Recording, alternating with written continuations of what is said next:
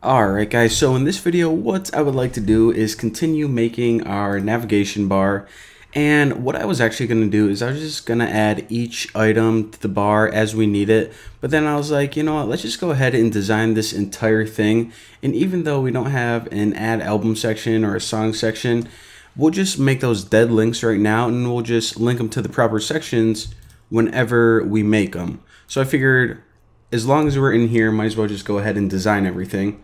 So I'm gonna copy this and paste in everything I need. And alright, so we already know what this is. This is just Bootstrap, and this is just a link to our static file, our CSS file. Now these other ones are just really easy. These are just external files, kind of like Bootstrap that I'm included. This one is just for the font. You see this cursive font, and that is from Google. So if you go to Google Fonts, go ahead and check out all their fonts. They're actually awesome and they're all free, so you can use them on your website. And this one and this one, these are just jQuery and Bootstrap's JavaScript file. So Bootstrap actually is not only a design framework, it actually comes with some cool functionality. And the reason that I'm including this is because our menu, just like this one, is going to have a bunch of items: albums, songs, this form, add album, log out. And a cool part about Bootstrap is you can actually set it up where if your website actually gets too small like this, actually it works better on mine. So if we have a bunch of items and we're looking at this on a device that doesn't have room to display all those items, then instead it's just going to make a little icon where you can click it and a menu appears with all the items on there. So usually that would be a pain in the butt to design, writing all the JavaScript for it, but that's one cool thing about Bootstrap. It already comes with that functionality. So yeah, that's what all those files are. And also, I'm also going to change this from navbar default to navbar inverse. So if I refresh this, you guys can see it just pretty much just changes the color to a dark theme rather than a light theme. Because if I just have everything like a shade of light gray, I think it'll look a little bit weird. All right, so navbar header.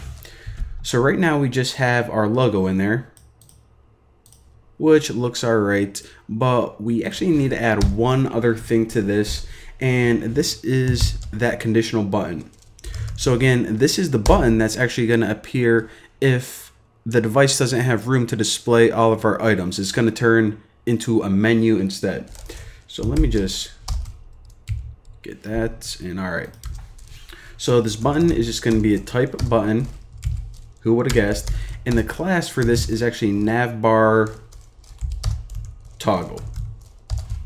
And again, these classes aren't classes that we have to write ourselves. These all came with Bootstrap. If you want to know more about Bootstrap, I made another tutorial series about it, but there you go. So this data toggle is just collapse and the data target.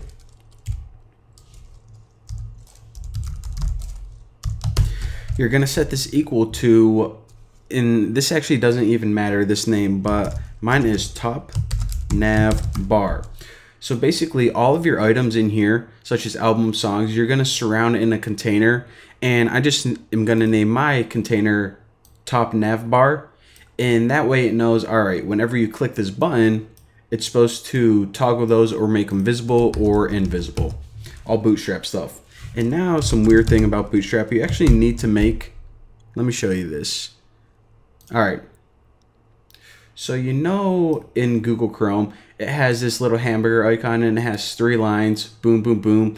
And also like an Android, and I'm pretty sure iPhone has it too, this button with 3 lines. Well, for some reason in Bootstrap, you have to make every line on that button individually. I have no idea why they made it that way, but whatever. All right, so the class is icon bar. I don't know, I guess some people only wanted 1 line on it. So if you only want 1 line on it, then just go ahead and do that, but I want 3 lines on mine like a normal human being. So there you go. And I don't know if it'll even pop up now since we don't have any items. All right, so check it out. So what we're doing is whenever our screen gets too small, it displays this button, and whenever we expand it and it has room for all of them, that button disappears. And later on, once we have items in our navigation menu, whenever we click this, it's going to display those, but we don't already, so or not right now, so that's why nothing happens. So that little section is taken care of, boom roasted, and let me change this to the header. Since it's not only the logo anymore, it includes those buttons. So now right under this, I'll start making those individual items. All right, so what do we have on our menu? This albums button, a songs button, and a form. So this entire thing is a search form, and then we have two buttons off to the right, an add album and a log out button. So I actually want to put those in the div, and this div is just going to have the class of collapse navbar collapse. So this little section that's going to hold all of our navigation items is going to be collapsible. So that's what's going to be hidden unless we click that button on smaller screens. So let's go ahead and add those two buttons first. And to add those, we just make an unordered list. And the class of this is navbar nav. And now we just make our list items. So the first one is the album. And how am I going to do this right now? I know that they aren't actually going to work right now. So later on, we're going to have a class, but yeah, I'll talk to you guys about that later. All right. So basically inside every single list item, what I'm going to have is a link. And this one can just link to the home page. So we can just copy that. Now inside this first one, I'm just going to have span class glyph icon and then glyph icon CD. All right, so this is just the icon for this CD little icon, the record icon, and the next one is called glyph icon music, and that's this little music note in case you guys wanted to know. So there's that, and you also need to make area hidden true. All right, icon looking good.